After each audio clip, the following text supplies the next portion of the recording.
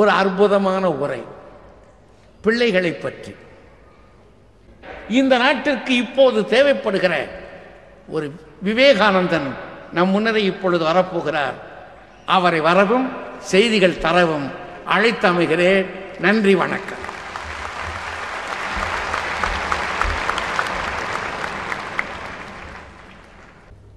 பேராசிரியர் சாலமன் பாப்பையா அவர்களே, நகைச்சுவை மூலம் ஒரு சிந்தனை வரலாற்றை படைத்திருக்கிற தென்கட்சி சுவாமிநாதன் அவர்களே, இன்னும் நாளை காலை பொழுது விடிந்து அலுவலகம் போக வேண்டும் என்ற பரபரப்பு துளிக்கூட காட்டாமல் வீற்றிருக்கிற அருமை சிங்கப்பூர் ரசிகர்களே,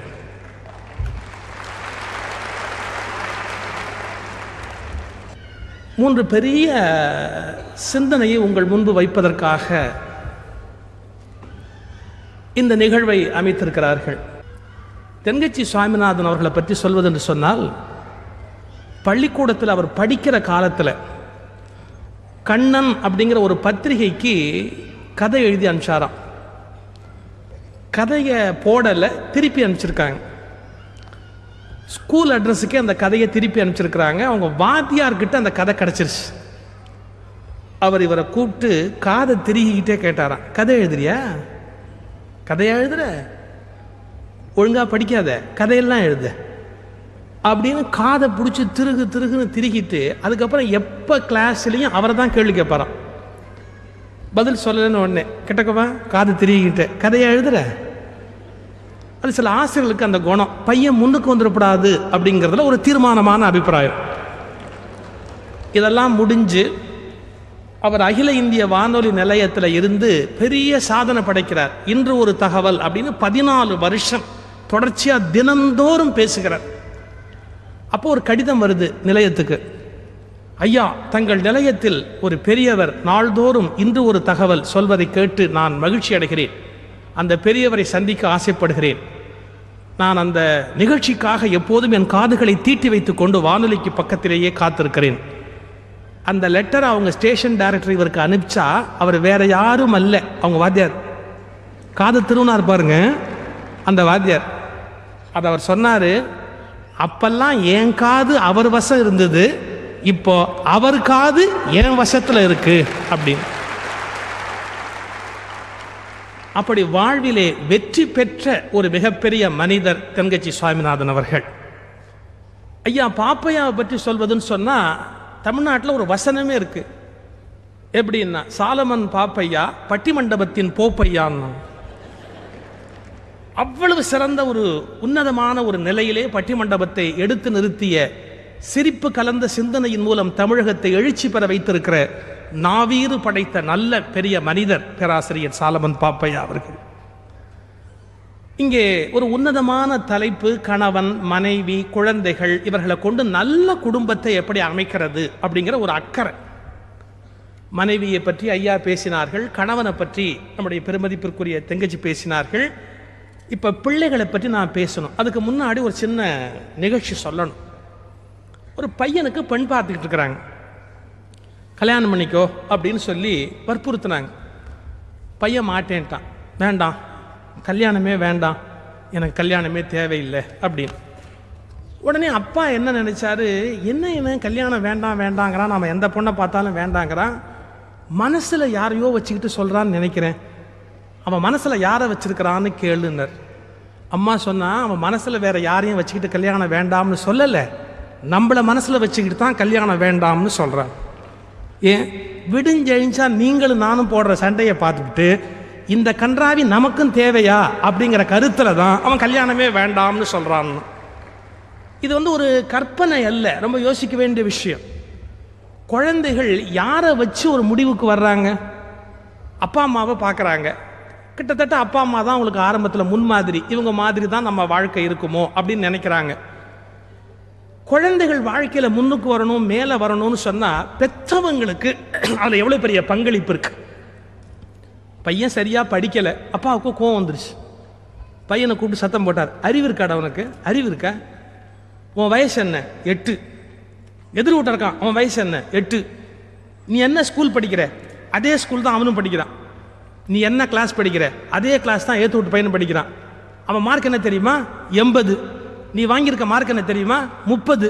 ஏண்டா அதே வயசு, அதே ஸ்கூலு, அதே சப்ஜெக்ட்ல அவன் 80 வாங்குறான், நீ 30 வாங்குறியே. அவன் சொன்னான், அப்பா அம்மா வெவ்வேறு எண்ணம். ஏன்? எல்லாம் சரிதான், ஆனால் அப்பா அம்மா கிட்டே இருந்தானே எல்லாம் வரணும். நீங்கள் இது வந்து முட்டாள்தனமான கருத்து இல்லை. ஜீன் அப்படிங்கிறத பற்றி இன்னைக்கு சயின்ஸ் திணறுது. மரபு அணு அப்படிங்கிறத பற்றி திணறுது. ஜெனட்டிக்ஸில் என்ன சொல்கிறான், பரம்பரையில் சில குணங்கள் பதிஞ்சிருக்கு, சில இயல்பு பதிஞ்சிருக்கு, அது அப்படியே பரம்பரையாக வருது. ஒன்றும் இல்லை, பரம்பரையிலேருந்து எதுவுமே வரலன்னா குறைஞ்சபட்சம் என்னன்னா சக்கரை வியாதியாவது வருது. அது பரம்பரையாக வந்துக்கிட்டே இருக்கு. கடைசியாக இப்போ கண்டுபிடிச்சிருக்கான், யாராவது கொலை பண்ணான்னா அவன் கொலை பண்ணல, அவங்க பரம்பரையில் கொலை பண்ணுற உணர்வு இருக்கு அந்த ஜீனில். ஆனால் இதை கோர்ட்டு ஒத்துக்காது. கோர்ட்டில் போய் ஏன் கொலை பண்ணேன்னா, எங்கள் தாத்தாவுக்கு தாத்தா அந்த வேலையை ஆரம்பிச்சாருங்க, இது எங்கள் ஜீன்லேயே இருக்கு அப்படின்னா நீதிபதி சொல்லுவார், உன்னை தூக்கில் போடுறது எங்கள் ஜீன்லேயே இருக்கு, நாங்கள் ஒன்றும் பண்ண முடியாது, உள்ளே போக வேண்டியதுதான். இப்போ இவன் கொலை இவன் பண்ணலை, இவங்க தாத்தாவுக்கு தாத்தா உள்ளே இந்த கொலையை பண்ணிவிட்டு இவனை உள்ளே அனுப்பிச்சுட்டார் பாருங்க. தற்கொலை பண்ணிக்கிறது ஜீனில் இருக்குங்கிறான், சாமி கும்பிடுறதே பரம்பரை ஜீனில் இருக்கு அப்படிங்கிறான். அப்போ ஒரு பாரம்பரியம் என்பது எவ்வளவு பெரிய விஷயம், மேலேருந்து எல்லாம் கொண்டு வர வேண்டியிருக்கு.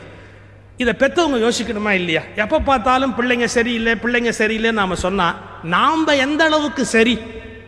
இது முதல் கேள்வி. ரொம்ப நுட்பமாக ஆராய்ச்சி பண்ணி பார்த்தா நம்ம பிள்ளைகள் நம்மளை எந்த அளவுக்கு பின்பற்றுகிறார்கள். ஒன்று ஜீனில் வர்றதுன்னு சொன்னேன், எது பரம்பரையாக ரத்தத்தில் வருது. இன்னொன்று என்னன்னு கேட்டால் பழக்க வழக்கம். நம்ம வீட்டில் என்ன பழக்க வழக்கம் இருக்கோ அதை பார்த்து பிள்ளைங்க கற்றுக்குதா இல்லையா? காரைக்கால் அம்மையாருடைய வரலாற்றை சேக்கிழார்னு ஒரு புலவர் எழுதுறாரு. அந்த மாதிரி சின்ன வயசுல என்ன பண்ணுவாங்கன்னா மணி அடித்து சிவ பூஜை பண்ணுவாங்கன்னு எழுதுறாரு. சின்ன வயசுல அது எப்படி வந்தது? அப்பா அம்மாவை பார்க்குறாரு சிவ பூஜை பண்ணுறது, தானும் அப்படி பண்ணணும் அப்படிங்கிற நினைப்பு வருது. அப்போ ஒன்று ஜீனில் வருது பிள்ளைகளுக்கு, இல்லாட்டி பழக்க வழக்கத்தில் வருது. பெற்றவங்க என்ன பண்ணுறாங்களோ அதை பார்த்து பிள்ளைங்க பண்ணுது. அப்பா சொல்றார் பையனை பார்த்து, உருப்படுற வழியை பாருன்னு. இவர் உருப்பிட்டார? நீங்கள் தப்பாக நினைக்காதீங்க. அப்பா சிகரெட் பிடிக்கிற பழக்கம் இருக்குன்னு வச்சுங்க, அப்பா வட்டமாக விட்டா பையன் மாவட்டமாக விடுவான். 8 அடி பாஞ்சா 16 அடி பாயணும்னு தியரி இருக்கு. அப்பா வட்டமாக விட்டா நம்ம மாவட்டமாக விடுவோம் அப்படின்னு. அப்புறம் பையனை பார்த்து நீ சிகரெட் பிடிக்கிறியான்னு கேட்க முடியுமா? சரி, எத்தனை குடிகார தகப்பம் புள்ளைய கெடுத்துருக்கான் தெரியுமா? எத்தனை குடிகார தகப்பம் புள்ளைய கெடுத்துருக்கான் தெரியுமா? எப்படி? அவன் குடிக்கிறது, அமகலம் பண்ணுறது, வீட்டில் அடிக்கிறது, இதெல்லாம் பையன் பார்க்குறான். ஓ, நாமளும் இப்படி இருந்தால் தான் சரியாக இருக்கும், அந்த எண்ணம் வருதா இல்லையா?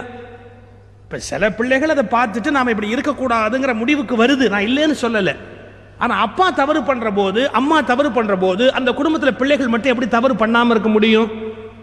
எனவே ஒரு குடும்பத்தில் குழந்தைகள் வெற்றி பெற வேணும், மேலே வர வேணும், நல்லா இருக்கணும்னு சொன்னால் பெற்றவங்க தங்களை பற்றி கொஞ்சமாவது யோசிக்கணும். நாம் எப்படி இருக்கிறோம் அப்படிங்கிறத பற்றி கவலைப்படணும். 2 பேரும் சொன்னாங்க, கணவனால் என்ன இன்பம், மனைவினால் என்ன இன்பம்னு சொன்னாங்க. குழந்தைன்னு ஒன்று வீட்டில் இல்லைன்னா வீடாக இருக்குமா? அதான் ஒரு பழமொழி சொல்லுவான், பிள்ளை இல்லாத வீட்டில் கிழவன் துள்ளி விளையாடினான்னா. பிள்ளை இல்லை, கிழவரே தொட்டிலில் உட்காந்து அவர் சொன்ன மாதிரி விரல் போட்டுக்கிட்டு ஆடிக்கிட்டு இருந்தால் நல்லா இருக்குமா? அந்தந்த காலகட்டத்தில் அது இருக்கணும். நம்ம ஊர்லேயே பாருங்கள், கல்யாணம் ஆகி 2 வருஷம் ஆச்சுன்னு வச்சுங்க. 2 வருஷம் ஆகி ஒரு வீட்டில் எதுவும் இல்லைன்னா ஒன்று ஒரு கேள்வி கேட்பான், என்ன ஒன்றும் விசேஷம் இல்லையா? வீட்டில் ஒன்றும் விசேஷம் இல்லையா?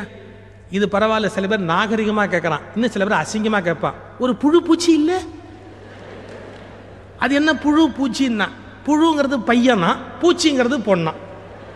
எப்படிறான்னா, புழு இருந்த இடத்துல குடஞ்சிக்கிட்டு அங்கேயே இருக்கும், அந்த இடத்த விட்டு போகவே போகாது.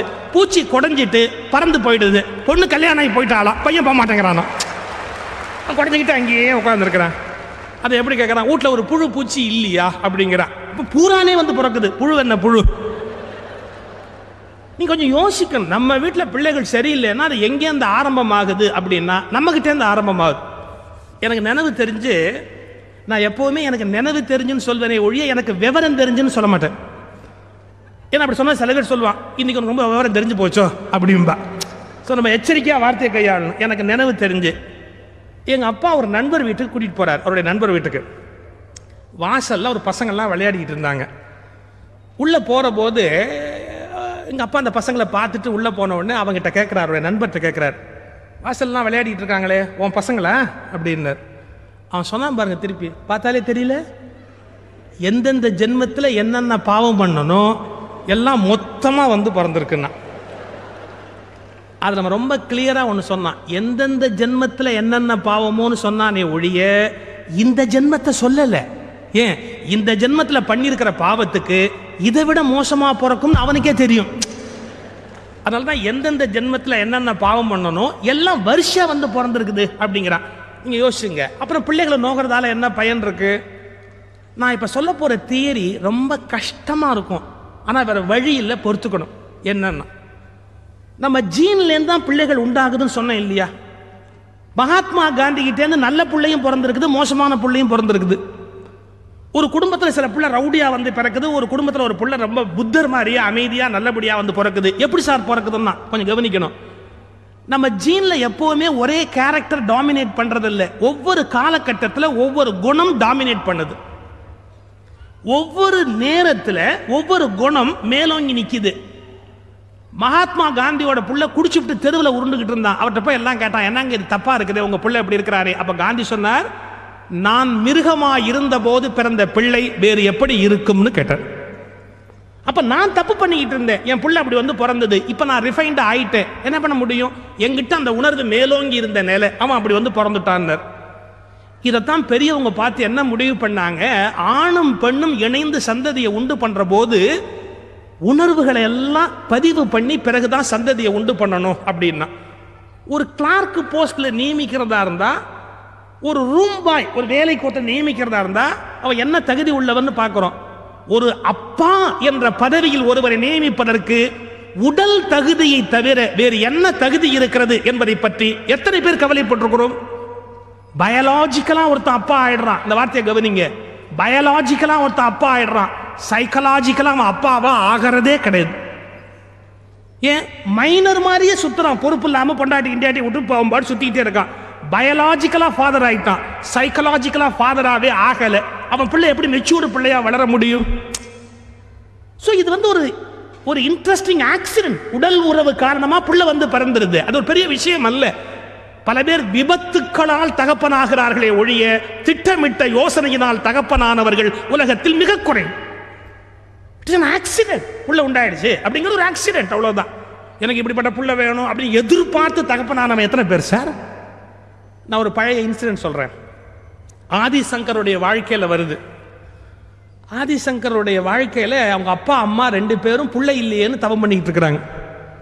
ஆரியாம்பாள் சிவகுருன்னு பேரு, ரெண்டு பேரும் உட்காந்து புள்ளை இல்லையேன்னு கோயிலில் போய் உட்காந்து தவம் பண்ணிட்டு இருக்கிறாங்க. ஒரு நாள் இரவு அப்படி படுத்திருக்கும் போது அவர் கனவுல கடவுள் வந்தாராம். உனக்கு எப்படிப்பட்ட புள்ள வேணும்பா?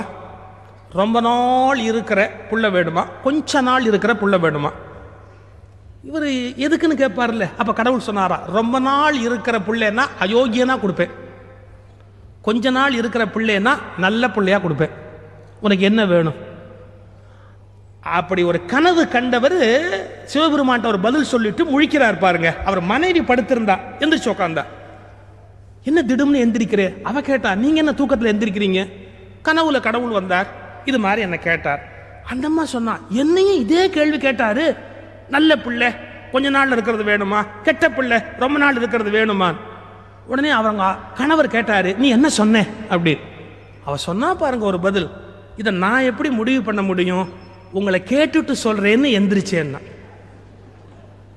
அவர் சொன்னார், கடவுள் என்ன கேட்ட போது நானும் அதே தான் சொன்னேன், நான் எப்படி முடிவு பண்ண முடியும், அவளை கேட்டுட்டு சொல்றேன்னு நான் எந்திரிச்சேன்னா.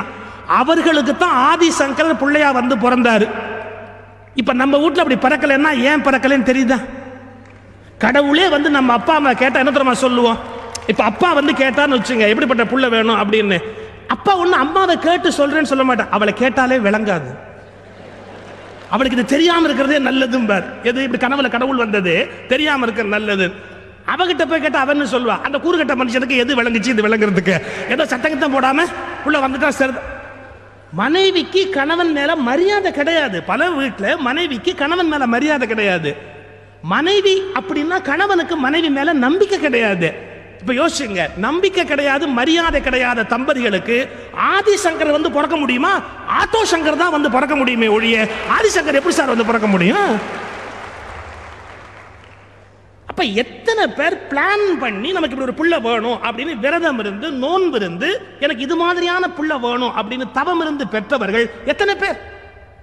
பிள்ளைகளை நோகுறோம், நான் சொன்னா கேட்க மாட்டேங்கிறாங்க, நான் சொன்னா அவங்க தெரிஞ்சுக்க மாட்டேங்கிறாங்க, நான் சொல்ற பேச்சை ஏத்துக்க மாட்டேங்கிறாங்க அப்படின்னு யோசிச்சு இப்படி ஒரு புள்ள வேணும், இந்த மாதிரி வேணும் அப்படின்னு நினைக்கணும். அது ஆணா இருந்தாலும் நல்லதுதான், பெண்ணா இருந்தாலும் நல்லதுதான். அதுலலாம் ஒன்றும் பெரிய பேதம் இல்லை. ஆம்பளை பிள்ளைன்னா ஒஸ்தி, பொம்பளை பிள்ளைன்னா மட்டும், அதெல்லாம் இப்ப ஏற்பட்டிருக்கிற மோசமான ஒரு கான்செப்ட். எனக்கு 2 பெண் குழந்தைங்க. நான் இதை ஒன்றும் வருத்தமாக சொல்லலை, சந்தோஷமாக சொல்கிறேன். எனக்கு 2 குழந்தை, 2 பொண்ணு. இது நடந்த இன்சிடென்ட் எப்படின்னா, நான் வந்து 2வது பிள்ளை பேருக்காக என் மனைவி வந்து ஆஸ்பத்திரியில் சேர்க்குறேன். 15 வருஷத்துக்கு முன்னாடி என்கிட்ட அப்போ கார் கிடையாது. கோயம்புத்தூர்ல இருந்தேன். போய் ஒரு டாக்ஸி எடுத்துக்கிட்டு ராத்திரி 12 மணி ஒரு டாக்ஸி எடுத்துக்கிட்டு நேராக போய் ஹாஸ்பிட்டலில் அவளை சேர்க்குறேன் டெலிவரிக்கு. அவளை உள்ள அப்படி சேர்த்துட்டு ஹாஸ்பிட்டலில் வெளியே வந்து இந்த டாக்ஸி டிரைவர்கிட்ட கேட்டேன், என்ன பணம் கொடுக்கணும்? எங்கள் ஊர்லலாம் அந்த ஃபிக்ஸடாக வாங்க மாட்டாங்க, அவங்க சௌகரியப்படி வாங்குவாங்க. எவ்வளோ கொடுக்கணும் அப்படின்னு அவர் சொன்னார், இப்போ நீங்களே ரொம்ப பரபரப்பாக இருக்கிறீங்க, இப்போ கொடுத்தா குறைச்சலாக கொடுப்பீங்க, நாளைக்கு நல்ல செய்தியோட கூட 10 ரூபா வாங்கிக்கிறேன்னார். சரி விட்டுட்டேன். டெலிவரி ஆகி 1 வாரம் ஆச்சு, அவரை பார்க்க முடியல. அப்புறம் அவரை தேடி பிடிச்சிக்கிட்டு நேராக போய், என்னங்க 1 வாரமாக நீங்கள் வரவே இல்லை, உங்களுக்கு நான் பணம் பாக்கி வச்சிருக்கிறேன். அவர் கேட்டார், அதெல்லாம் அப்புறம் என்ன பிள்ளைன்னு சொல்லுங்க. நான் சொன்னேன், பொம்பளை பிள்ளை. பொம்பளையா? நீங்களே வருத்தத்தில் இருப்பீங்க. நான் என்ன வருத்தத்தில் இருக்கிறேன்? அவராகவே நீங்களே வருத்தத்தில் இருப்பீங்க, கொடுக்கறத கொடுங்கன்னார். நான் சொன்னேன், இதில் ஒன்றும் வருத்தப்பட ஒன்றும் இல்லைங்க, வருத்தத்தில் இருப்பீங்க. அப்படி பார்த்தா எனக்கு இந்த 2வது பொம்பளை பிள்ளைன்னா பாருங்க. அவர் சொன்னார், அப்போ நான் தான் உங்களுக்கு ஏதாவது கொடுக்கணும். அப்போ 2வது பொம்பளை பிள்ளை பார்த்தா கையேந்திட்டவன் அர்த்தமா? அப்படி ஒரு நினைப்பு இருக்கு. பெண் குழந்தை பிறந்துட்டா அது ரொம்ப செலவு, ஆம்பளை பிள்ளை பிறந்துட்டா அது ரொம்ப நல்லது அப்படின்னு. ஒன்று தெரிஞ்சுக்கங்க, பொம்பளை பிள்ளையா இருந்தாலாவது பிற்காலத்தில் அப்பா அம்மாவுக்கு ஒரு காப்பியாவது கொடுக்கும். ஆம்பளை பிள்ளையா இருந்தா அது கொடுக்குற யோக்கியதை கூட உனக்கு இல்லாமல் போயிடும். ஏன்னா பொண்டாட்டியை கேட்டுட்டு கொடுக்கணும், அப்போ மாமியாருக்கு கொடுக்க விடுவானா? அப்போ என்ன ஆகும்? ரொம்ப கஷ்டம். பொம்பளை பிள்ளையா இருந்தாலும் அப்பா அம்மாவுக்கு ஒரு வேளை சோறு கிடைக்கும். ஆம்பளை பிள்ளையா இருந்தா வர்றவளை பொறுத்து அவனுக்கே கிடைக்கலையா, அப்புறம் அவங்க அப்பா அம்மாவுக்கு எங்கேருந்து கிடைக்க போகுது? கொஞ்சம் யோசிச்சு பாருங்க. இல்லை பொம்பளை பிள்ளைன்னா மட்டும், ஆம்பளை பிள்ளைன்னா ஒஸ்தி, அதெல்லாம் ரொம்ப தவறு. இதை உடைக்கிறான் பாருங்க பாரதி. இங்க திருவள்ளுவர் கூட ஒன் சைடடா திங்க் பண்ணிட்டார். எப்படின்னா, ஆம்பளை பிள்ளை தான் தலைமையில் தூக்கி வச்சுக்கிட்டார். ஈன்ற பொழுதில் பெரிதுவக்கம் தன் மகனை சான்றோன் எனக்கு கேட்ட தாய், மகனை அப்படின்னார். பாரதி தான் உடைச்சா. என்ன மகனை, என்ன மகனை? திருவள்ளுவர்லேருந்து டீவியேட் ஆகிறான். ஆனா நாசுக்கா டீவியேட் ஆனா, மகனைன்னு சொல்லல. எப்படி? உச்சிதனை முகந்தால் கருவம் ஓங்கி வளருதடி. அப்ப என்ன அர்த்தம்? பொம்பளை பிள்ளை உச்சிதனை முகந்தால் கருவம் ஓங்கி வளருதடி, மெச்சி உன்னை ஊரார் புகழ்ந்தால் என் மேனி சிலிர்க்குதடின்னா. உன்னை யாராவது பாராட்டினா என் உடம்பெல்லாம் சிலிர்க்குதேம்மா, மகளை பார்த்து பாடுகிற. உச்சிதனை முகந்தால் கருவம் ஓங்கி வளருதடி, மெச்சி உன்னை ஊரார் புகழ்ந்தால் என் மேனி சிலிர்க்குதடி. என்ன? ஆம்பளை பிள்ளைனாலும் சரி, பொம்பளை பிள்ளைனாலும் சரி, பிள்ளையா இருந்தா வெற்றி தான்.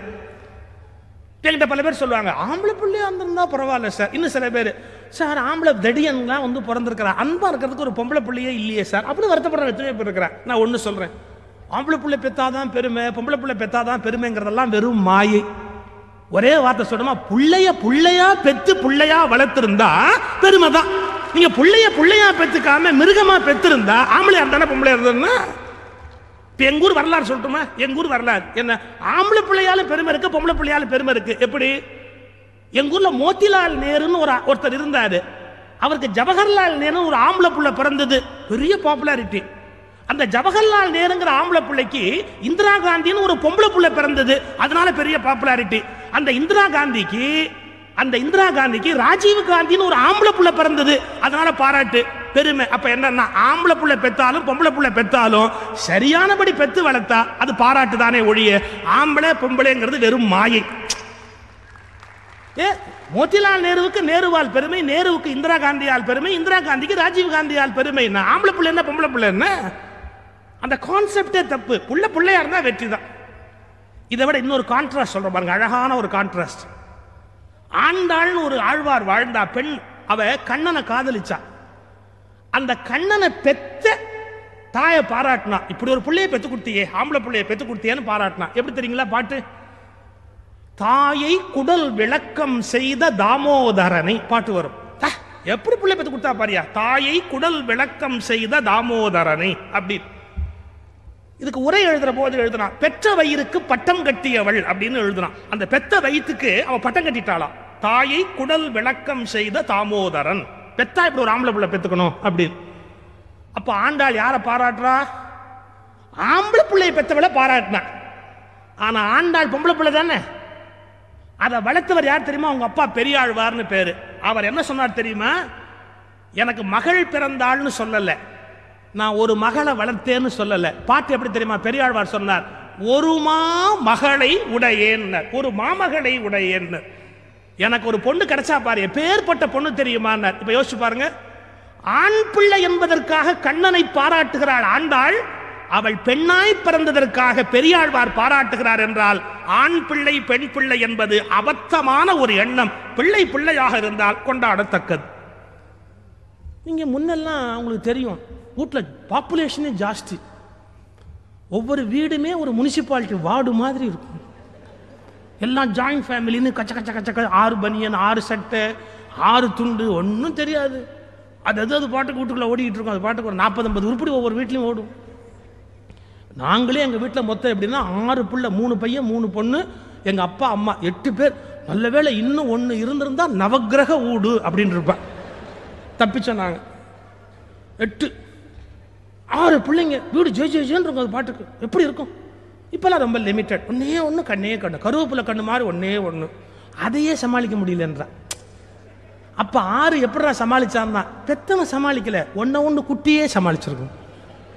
பெருசா ஒரு குட்டுவார் பாருங்க அப்பா, அவன் அடுத்தவனை குட்டுவான். அப்படியே அது ஒரு டீசென்ட்ரலைசேஷன், அட்மினிஸ்ட்ரேஷன்ல டீசென்ட்ரலைசேஷன், எல்லாம் தானாவே ஒரு கண்ட்ரோலுக்கு வந்திருக்கும். இப்போ அப்படி இல்லை, ஒன்னே கண்ணே கண்ணு உண்டு இல்லைன்னு ஆக்கிடுறான் பசங்களை வளர்க்குறது. அப்போ இந்த நம்பர் ஆஃப் இது பாப்புலேஷன் கூட இருந்துன்னு சொன்ன பாருங்க. வீட்டில் நான் எண்ணிக்கை, அதுக்கு ஒரு ஜோக் சொல்லுவேன். பஸ்ஸில் ஒரு அம்மா பிள்ளைய கூட்டிகிட்டு ஏறிச்சு. கொஞ்சம் நிறைய இப்படி கூட்டிகிட்டு பஸ்ஸில் ஏறின உடனே அந்த நினச்சிட்டான் ஸ்கூல் பஸ் ரிப்பேர் போல் இருக்க. இந்த மாதிரி ஸ்கூல் பசங்களெல்லாம் கூட்டிகிட்டு பஸ்ஸில் ஏறுதுன்னு நினச்சிக்கிட்டு அவன் கேட்டான் டவுன் பஸ்ஸில், ஏன் டீச்சர் அம்மா ஸ்கூல் பஸ்ஸு ரிப்பேர் ஆகணும். அந்த அம்மா இப்படி ஒரு முறைச்சது, உன் கண்ணில் கொல்லிய வைக்க என்ன ஸ்கூல் டீச்சர் நான் நினச்சிக்கிட்டேன், அவ்வளவு என் சொந்த பிள்ளைங்க.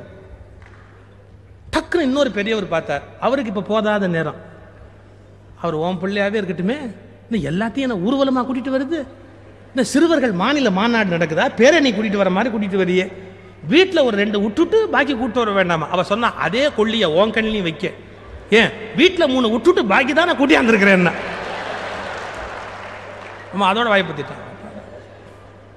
இந்த பஸ்ஸில் ஏறிச்சு பாருங்க, ஒரே அமக்குளம் எல்லாம் டப்பா இங்கே போய் ஓடி உட்காருது, அங்கேன்னு ஒன்று இங்கே வந்து உட்காருது, இது இன்னொன்று மாற்றி உட்காருது, மாற்றி எல்லாம் அங்கே உட்காந்துக்கிட்டே இருந்தது. அப்படி மாற்றி உட்காந்த உடனே ஒரு பிள்ளை ஒரு பெரியவரை தள்ளிக்கிட்டு போய் பக்கத்தில் உட்காந்து அங்கேருந்து இன்னொன்று கூப்பிடுது, இங்கே போ அப்படி இன்னொன்று கூப்பிடுவா. அப்படி அவரால் இதையே சமாளிக்க முடியாது, இது இன்னொரு பிசாசை வேற கூப்பிடுதேன்ட்டு, நீ ஒன்று உட்காந்தா போதுமா, எதுக்கு அவளை கூப்பிடுற அப்படின்னு. உங்கள் அப்பா விட்டு பஸ்ஸை டக்குன்னு ஒரு வாயம்பூத்த, உன் பேர் என்ன பாப்பா, உன் பேர் என்ன, பேரா 8, என்ன 8 நம்பர் தான், பேரெல்லாம் வச்சு ஞாபகம் இருக்காதுன்னு எங்க அப்பா நம்பர் வச்சிருக்கிறாரு, எங்க வீட்டுல நான் 8ஆம் நம்பர் அப்படின்னு.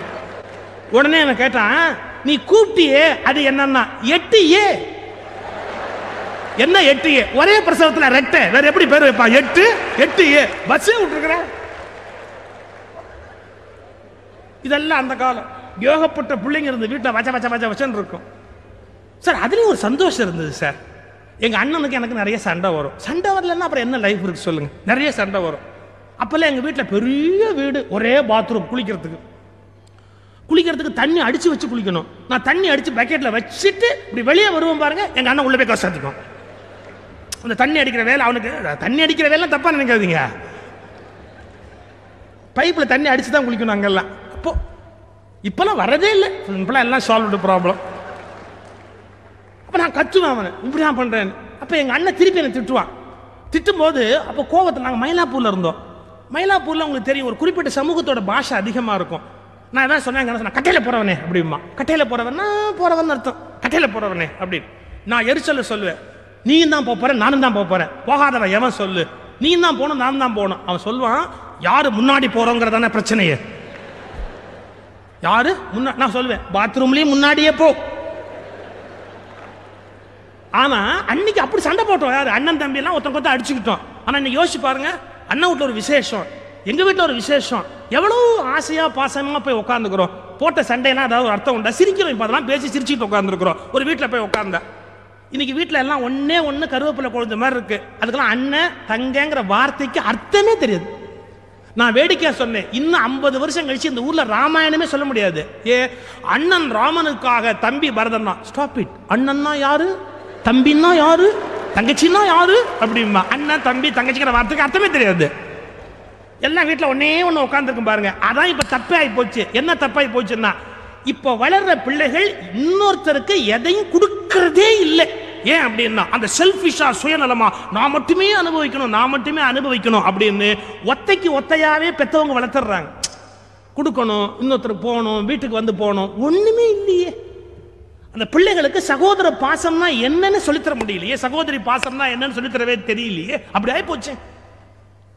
சரி, அது ஒரு பக்கம் இருக்கட்டும். அப்ப பிள்ளைகளுடைய எண்ணிக்கை குறைஞ்சதால மன வளர்ச்சி அடைகிறதுக்கு பதிலாக மனம் கொஞ்சம் சுருங்கி போயிருக்கு.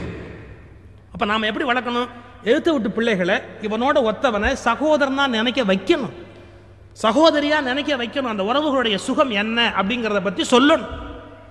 நீங்க இந்துக்களுடைய திருமண முறையில தாலி கட்டுற போது மாப்பிள்ளை ஒரு முடிச்சு தான் போடணும், கூட நிக்கிற அக்கா தான் இன்னொரு முடிச்சு போடுவா. ஏன்? அவளுக்கு ஒரு அந்தஸ்து, அவளுக்கு ஒரு மரியாதை, ரெண்டாவது முடிச்சு நீ போடு அப்படிம்பாங்க. அப்புறம் மாமன் சீரு, தாய் மாமனுக்கு மரியாதை, காது குத்துற போது மாமன் மடியில தான் உட்காந்து குத்தணும். ஏன் இதெல்லாம் வச்சான்? உறவுல ஒரு பந்தம் இருக்கணும், பாசம் இருக்கணும், ஒருத்தருக்கு ஒருத்தர் கொடுத்து எடுத்து ஒருத்தருக்கு ஒருத்தர் அன்பு இருக்கணும். இவ்வளவு என்னத்துக்கு? நீங்க வீட்டுல கல்யாணத்துல வாசல்ல என்ன கட்டுவான் தெரியுமா? தென்னங்கொலை கட்டுவான் இல்லையா? தென்னை மரத்தை கொலையா தென்னை கட்டுவான், வாழை கொலத்தில் வாழை கட்டுவான், இல்லாட்டி பாக்கு அப்படியே கொலையா கட்டுவான். என்ன அர்த்தம்னா, ஒத்தையா காய் விடுகிறத கட்டவே மாட்டான், கொலையா காய் விடுறதான் கட்டுவா. குலை குலையாக காய்த்து தொங்குவது போல் மனித இனமும் குலையாக ஒன்றோடு ஒன்று சேர்ந்து தழுவி வாழ வேண்டும் என்று கொலையா கட்டி வச்சான். இப்ப என்னன்னா கொலையா நடக்குது, கொலையா கட்டி வச்சான், இப்ப கொலையா நடக்குது. அண்ணன் தம்பியை வெட்டுறான், தம்பி அண்ணனை வெட்டுறான். எதுக்குடா? சொத்துக்காக வெட்டிட்டேன் அப்படிங்கிறான். எவ்வளவு பாசம்! அது ஒரு அன்பு வலை. குடும்பம் என்பது ஒரு அன்பினாலே பின்னப்படுகிற ஒரு ஆச்சரியமான ஒரு பெரிய வலை. முதல்ல நான் வற்புறுத்த விரும்புவது என்ன அப்படின்னு கேட்டா, ஒரு பெற்றோர்களிடத்தில் இருக்கிற இயல்புகள், பழக்க வழக்கங்கள், இவைதான் அந்த குடும்பத்துக்குள் ஊடுருவி வருகின்றன. இப்போ ஒரு முக்கியமான விஷயம் சொல்ல போறேன்.